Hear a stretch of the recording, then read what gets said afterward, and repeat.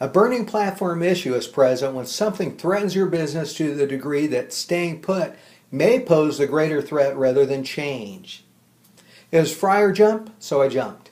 That's a quote from Andy Moken. Back in 1988, he was actually on an oil rig that had caught on fire. It was about 9:30 in the evening and an explosion erupted on the Piper Alpha oil drilling platform. This was just located in the North Sea right off the coast of Scotland. When Andy heard the explosion, he left his cot and started making his way through the smoke and heat to the edge of the oil platform. Now this was several stories above the surface of the ocean, and he couldn't see the surface of the ocean even looking over the edge of the platform.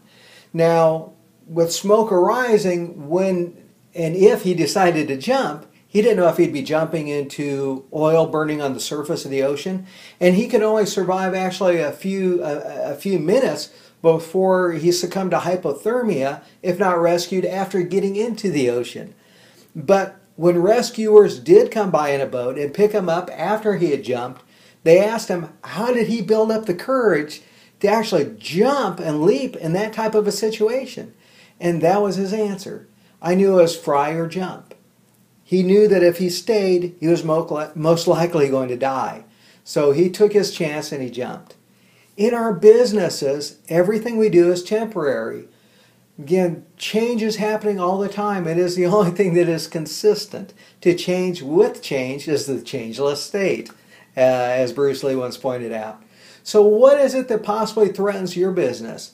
Again, everything is on a maturity curve. If you look at the Sony Walkman that came out in 1979, 10, 15 years was pretty much the life for the cassette player with it. Then it transitioned to a CD player. Then it transitioned to digital music. So it changed with time and took advantage of technology, and you could still buy a Sony Walkman today. There's possible opportunity in change. Even in our personal lives, burning platform issues can drive positive change. A routine visit to the doctor that uncovers high blood pressure, that we're a potential risk for heart attack. I'd rather find out then than find out from a massive heart attack. That information might be the very motivation that I need to start eating more healthy and exercising. There is something that is called a pressure cooker. And the pressure cooker is, we might be in a state that we know is wrong, say financially or physically or problems with a business. But you know what? It's not bad enough to drive change. There's always a resistance to change. We need some motivation to push us through that resistance.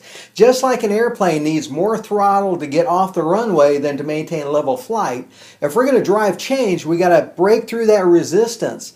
And a burning platform issue, once identified and shared, can be the very thing to cause that. So again, with your own business, are there things right now, technologies, things happening in the market that threaten the very existence of your business? If so, this can be the very thing you need to create that sense of urgency and motivation to break through those barriers and drive positive change. We need to create that sense of urgency. We recognize our current condition, then what we want to achieve with the business, that next step, and we create that dynamic tension. We're in control of it. And that's what we need to identify, those burning platform issues, to be able to do, to help motivate us to drive change. So we're going to leverage them. We're going to identify them, and we're going to create a shared vision for getting out of those and moving forward.